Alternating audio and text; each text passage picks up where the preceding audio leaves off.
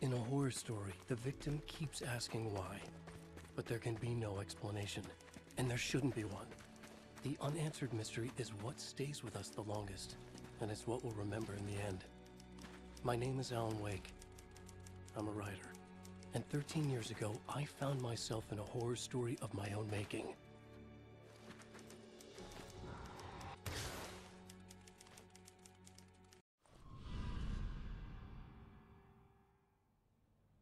I used to live in New York City with my wife, Alice. I wrote crime novels starring a fictional detective named Alex Casey. They made me famous. But then I killed off Casey.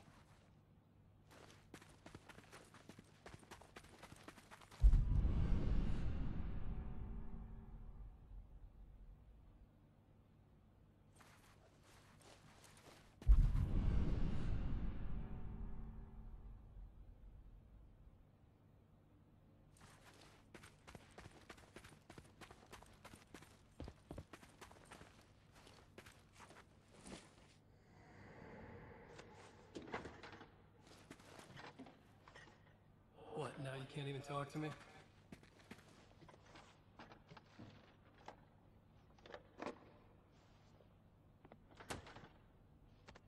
I need to write something different. Something new, but nothing works. I can't take it.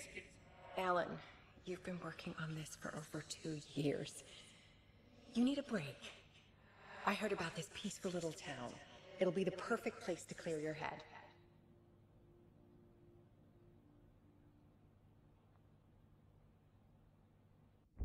So Alice convinced me to visit Bright Falls, a small, quiet town in Washington. Just what I needed. First, we stopped at the local diner to get our cabin key from the landlord.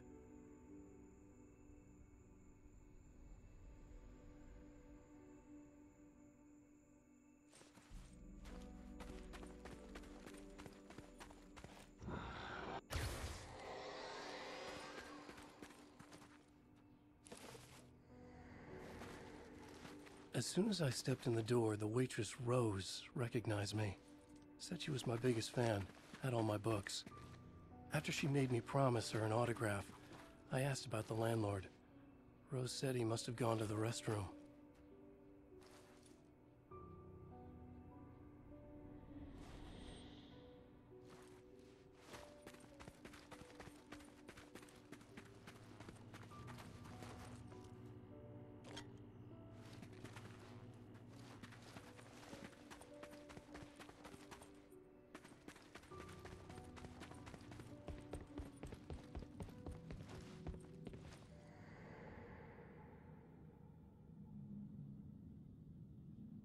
I checked the back of the diner. It was dark, foreboding, the kind of place that made your skin itch. That's when Barbara Jagger appeared, an older woman in a vintage funeral gown, like something out of a 1960s horror novel. She said the landlord hadn't been able to make it and handed me the cabin key. She insisted she'd come by later to check on us and to meet Alice.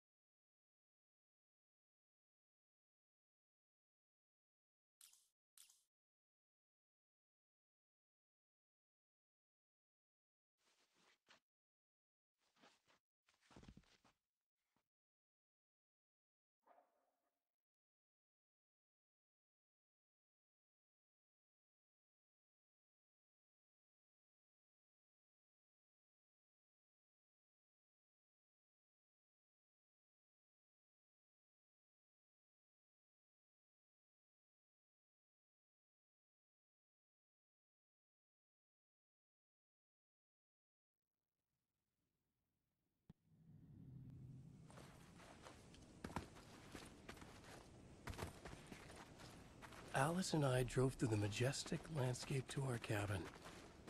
The little wooden house stood alone on a tiny island near the shore of Cauldron Lake, in the bowl of an impressive caldera.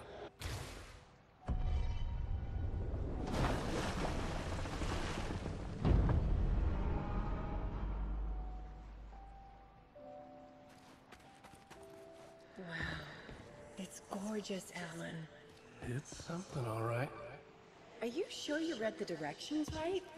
It's nothing like in the brochure.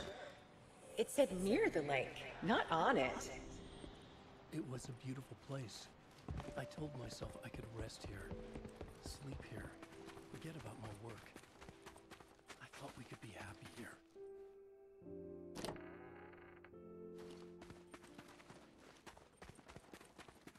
Alan! I'm upstairs. I have a surprise for you.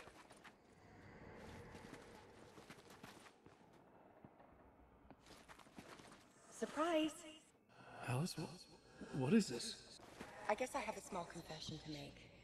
I thought maybe you could write here that a change of Damn it, scenery would Alice, get you- past. Everyone keeps... Hey, just hear me out. There's a local doctor, Dr. Hartman. I read a book of his. He has a private clinic here. He specializes now in you wanna helping get me artists. committed? No, it's not like that. That's not... Alan? Alan? Don't! Just don't! I don't want to hear it!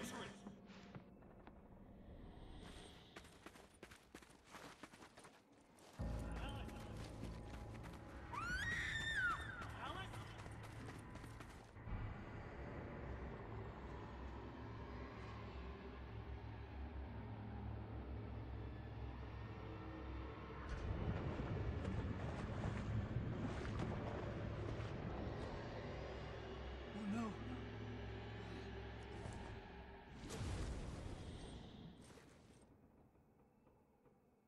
When I came to, I was behind the wheel of a crash car on a forest road. I felt like I had woken up from one nightmare only to find myself in another. I remember diving in after Alice. So how was I here?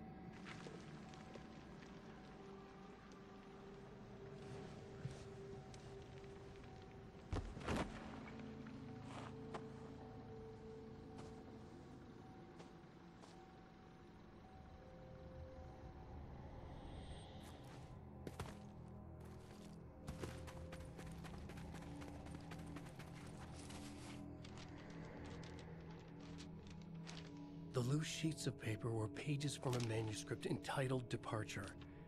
That was the name I'd planned to use for the next novel I'd never gotten started. I was named the author. I hadn't written it. I couldn't remember writing it.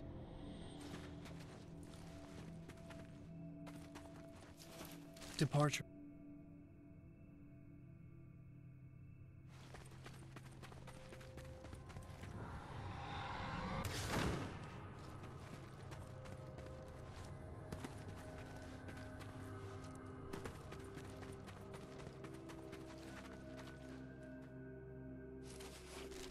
The Taken stood before me.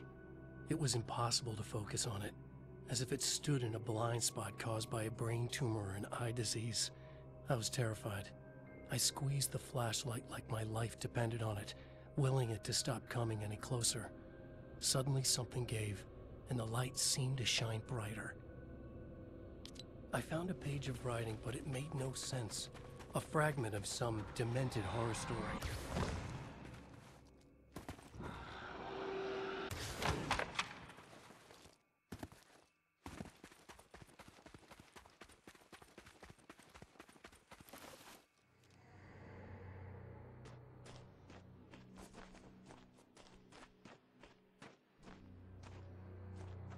I realized that the shadowy figure was the character from the page I just found, The Taken. A man taken over by a creature of supernatural darkness called the Dark Presence.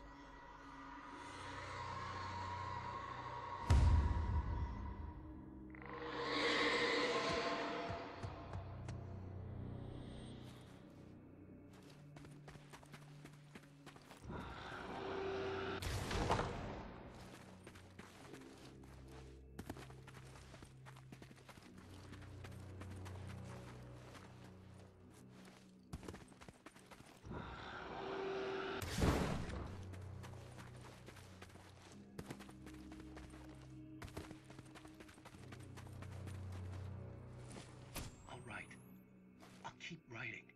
Outside, there's only darkness. Outside the cabin, outside the story, there's only darkness. I can feel her presence in the dark. Just now, I could smell her perfume in the room. I'll reach her, I'll fix it up. I'll bring her back. The story will come true. If I stop, she's lost. I would come to realize the lake does something to works of art created here. It lifts the story from the page and gives it form. Turns fiction into terrible truth. The manuscript was becoming real.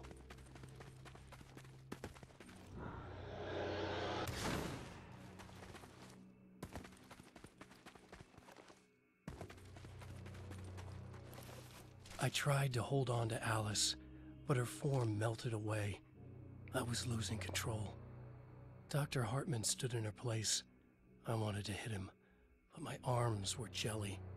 He smiled. It was a reassuring smile, and I hated him for it.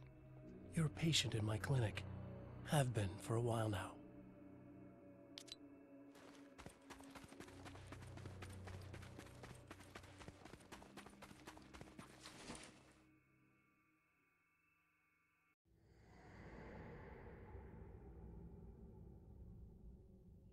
There you go, Alan. Hartman? I fell. What? No, you.